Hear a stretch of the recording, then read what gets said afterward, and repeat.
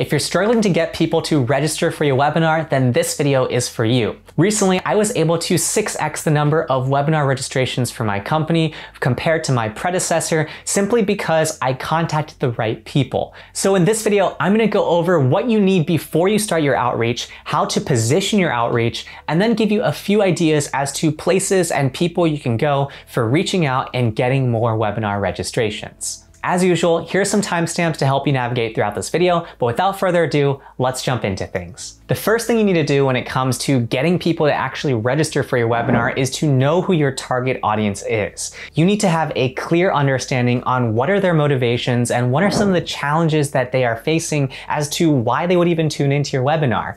Then from there, what you can do is you can isolate for 2 or 3 of these problem points and write your copy around this when it comes to getting people to register. In other words, it's only once you have a clear understanding of what exactly they are facing in terms of their challenges that you'll be able to actually write effective copy that will get them to register. Once you have a clear understanding of who your target audience is for your webinar, you want to write effective copy. This is where you're going to use some sort of tried and true copywriting formula to deliver your point. For example, you might end up using the PASS approach in your webinar registration copy, where you're first going to outline what the problem is that you're going to tackle during the webinar. You're going to agitate the problem a little bit more and then present your webinar as the solution. You can check out some of my earlier videos on copywriting and other related things to email marketing if you're trying to figure out how to write some effective copy. What's really important though at the highest of levels is to make sure that when somebody reads your webinar registration copy, it's clear exactly who it's for, what they're going to learn, and what they will get out of the experience from attending the webinar. It's also really nice to have a clear singular call to action to register for that webinar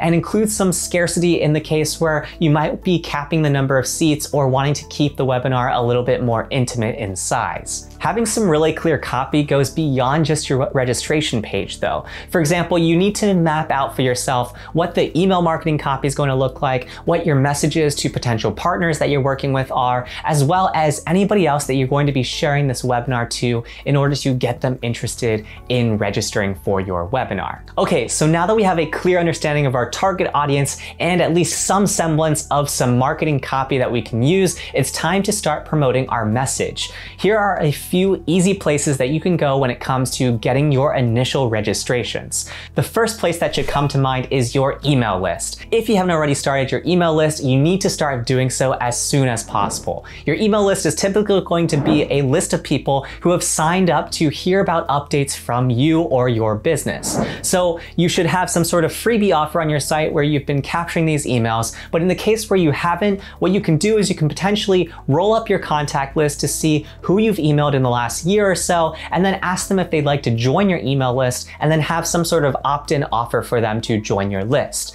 Your email list is always going to be one of your first places to go when it comes to registering for your webinars, because it is somebody that is likely going to be a little bit more interested than just anybody else on the street. The second place aside from your email list is potentially your customer list. So this should be a little bit different, but essentially if you have a customer that is paying you on a monthly or annually or quarterly basis, you're going to want to get in touch with them and then invite them personally to attend this webinar. The easiest way to do so is to position it like you are doing them a favor as opposed to just sending them a bulk email message. It's really important that you give people the sense that you are extending an exclusive invitation for them to join you in this webinar than to just send out a bulk message. Once you've gone through all of your old customers or clients, the next natural place is to check out your prospects. So there are naturally going to be some people that you have previously talked to in trying to sell your product or service that you want to stay in touch with. So a great way to keep in touch with your prospect is to simply send them a message and tell them that you thought of them in planning this webinar and that they might get value out of this. Then you want to ask them if they would like an invite to the webinar. In other words, instead of sending them something that feels like a really bulk message, you want to make your prospect feel like you chose them out of all the prospects that you've talked to in the last year to invite them to this webinar. By doing so, they will be more likely to respond to you, and then from there you can always send them the registration link after they've already expressed some interest in attending your webinar. Recently, I did this with a webinar that I was running in which we 6x the number of webinar registrations simply by flipping the funnel in terms of when we actually extended the invitation link for the webinar. In other words, by simply taking a step back, sitting back on my chair, and essentially waiting for them to reply back to my invitation to send them the actual registration link, I was able to significantly increase my conversion rate because it made them feel like I was looking out for them. This slight tweak in positioning made a huge difference in the exclusivity and the willingness or excitedness that my prospect had in joining me on this webinar. So make sure you try that out because it's really important that you make the person that you want to get into your webinar excited about actually attending so that they'll show up on the actual webinar as opposed to just waiting for the recording later on. Okay, before we go into some of the secondary places you can find more registrations for your webinar, if you're finding this video helpful, do me a favor and hit that like button below. By doing so, you help more people find this channel and also get more registrations for their webinars. Now that we tackled all the low-hanging fruit of contacting your email list, your past clients, as well as your prospects, it's time for you to branch out and extend your network. To do so, one of the best places to go is to contact group admins of people that lead groups around the topic that your webinar is about.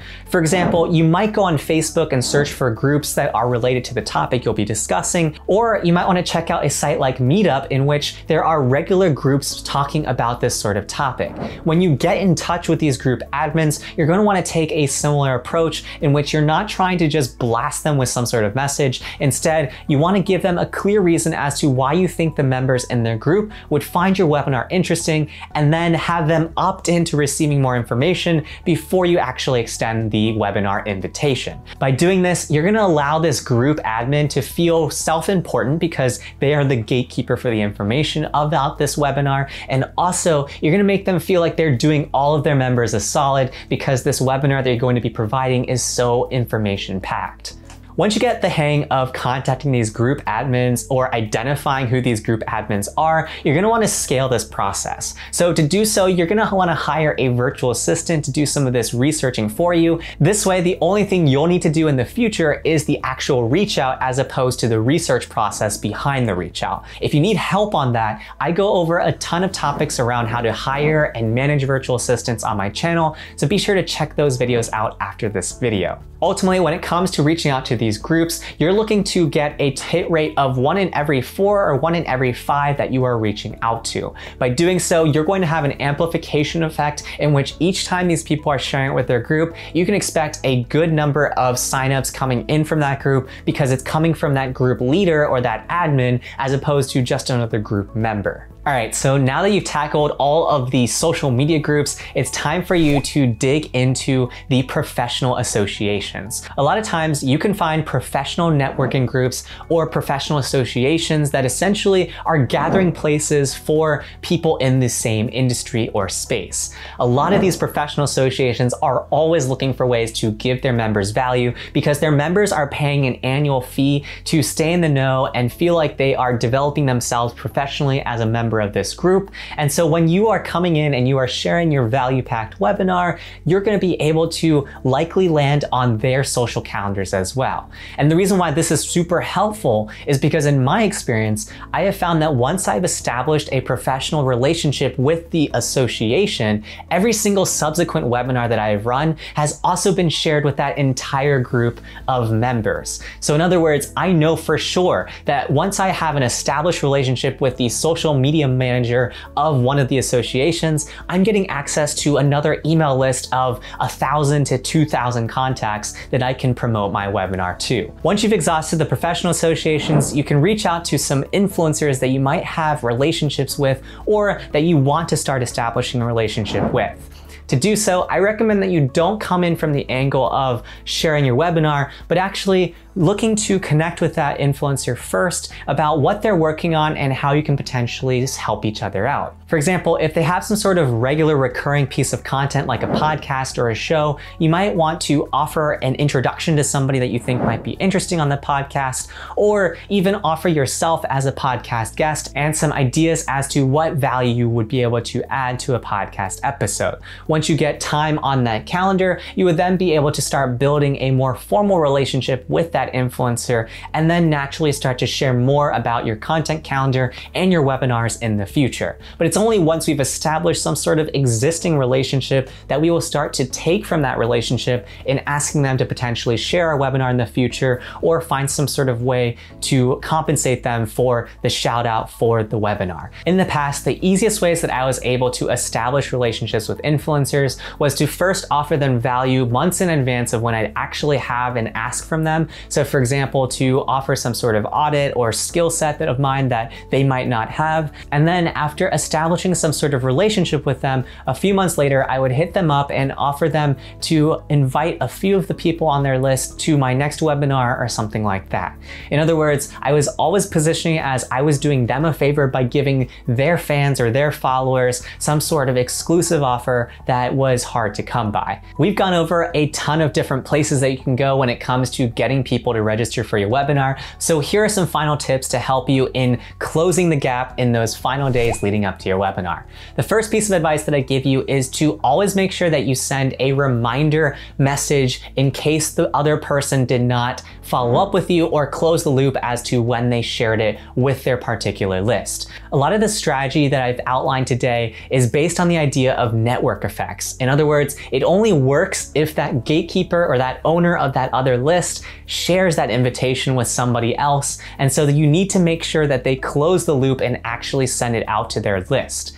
Aside from following up with people, I would also recommend that you follow up with your own respective lists. Every single week, tons of people have tons of things to do. And so it can be really easy for people to forget about that email that you sent them earlier in the week that was first introducing your webinar. So to keep it fresh and keep it open for them to join in on this webinar, the easiest way to do so is to send a follow-up for all of those that aren't on your registration list the second time around that you are reaching out to everybody in your core list. Lastly, when it comes to actually promoting things, I always recommend you give ample space and time ahead of your webinar to get registrations. At least 2 weeks minimum, if not 3 weeks ahead of the webinar date is when you want to start your promotion. And then at the minimum, you're going to want to promote your webinar at least once a week. Ideally though, you should aim to be promoting this at least twice a week, each week leading up to your webinar, once through your email channel and then another time through some other channel like a social media network. There are two big takeaways from today's video.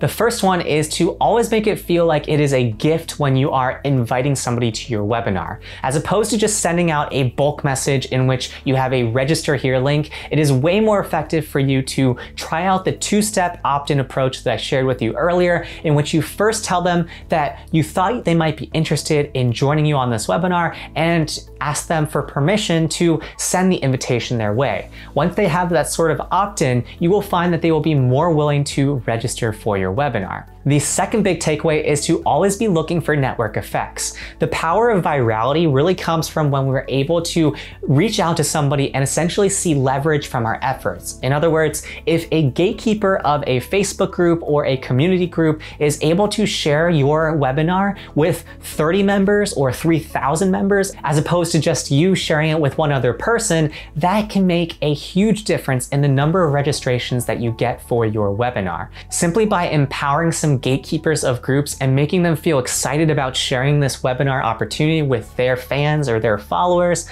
I was able to 6x the webinar registrations compared to my predecessor when it came to getting people into our webinars. So always be thinking about how to amplify network effects and find new gatekeepers to build relationships with over time. Now it's your turn. Tell me in the comments below, what do you do to get more webinar registrations for yourself? I love hearing from you guys and I try to read and respond to every single comment.